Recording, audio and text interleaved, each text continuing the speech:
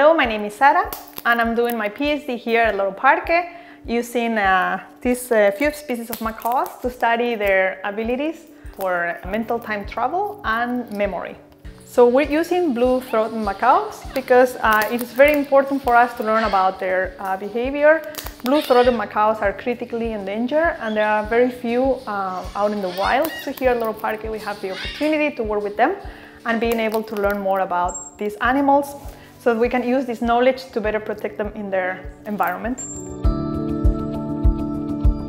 What we're testing with this study is their episodic memory and also short-term memory. Basically, I'm telling him to repeat what he just did.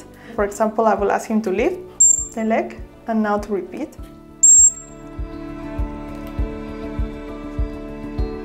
Or opening the wings and to repeat. When I ask him to repeat, if he does it correctly, then he's showing me that he knows what he's doing and he can remember it. During the testing sessions, we've been having a delay between the behavior and the repeat, and Charlie was able to remember a behavior for up to 15 seconds, which is a pretty long time.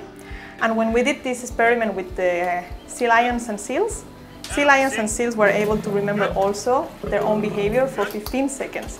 And we're also gonna do the same experiment with the dolphins here at Loro Parque to see how their abilities compare to the smartest animals that we have on Earth. So they're proving that their abilities are similar to those compared to mammals, as they've done before with many other cognitive tests.